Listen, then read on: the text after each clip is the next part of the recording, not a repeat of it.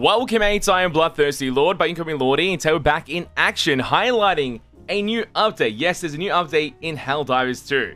And in this update, we've got a kind of bit of juicy information when it comes down to weapon balancing and everything that we'll discuss right now. Let's go through it.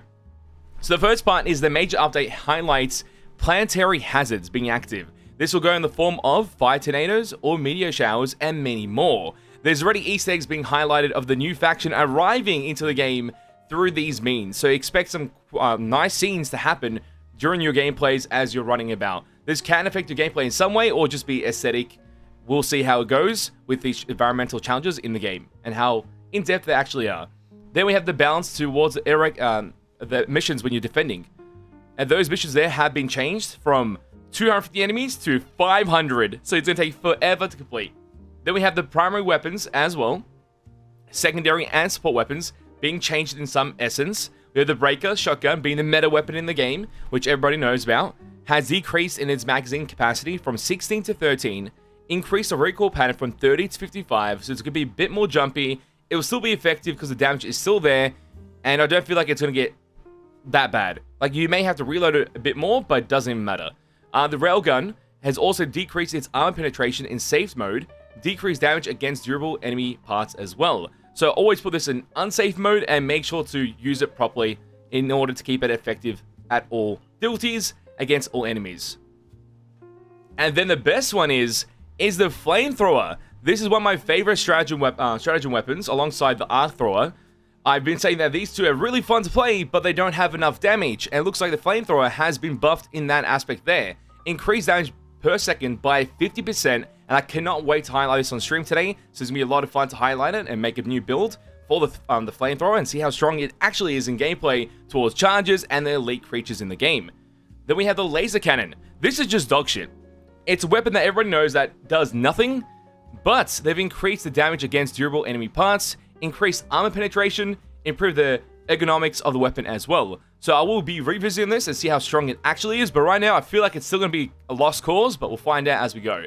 And the next two primary weapons being the Punisher shotgun and also the Breaker shotgun have been changed as well. The Punisher having increased total ammo capacity from 40 to 60, increased stagger force, increased damage from 40 per bullet to 45. So this is an overall buff for the weapon. Really nice see.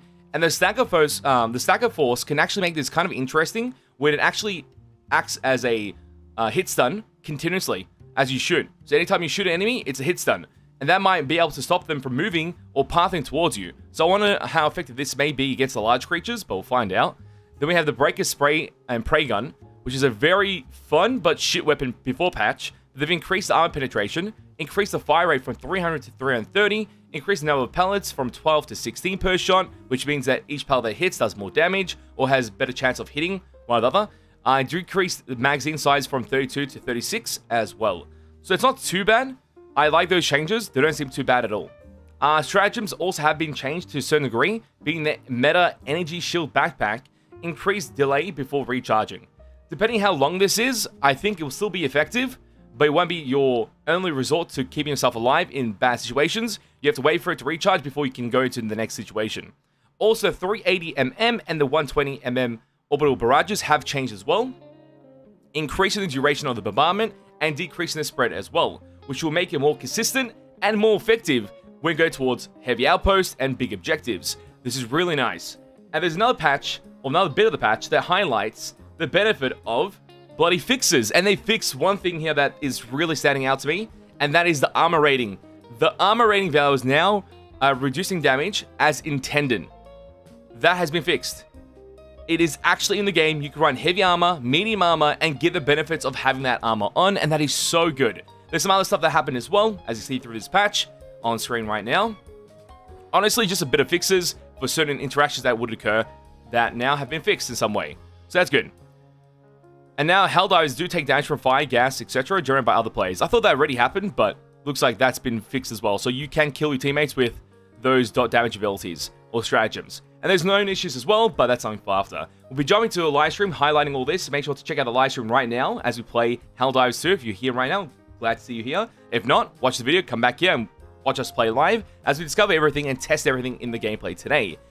And also, if your mates are new to the channel, make sure to hit the subscribe button, hit the like button, follow us on Twitch, join the Discord, code Lordy your game subs for 10% off, and also BTLmerch.com. Show support, greatly appreciated.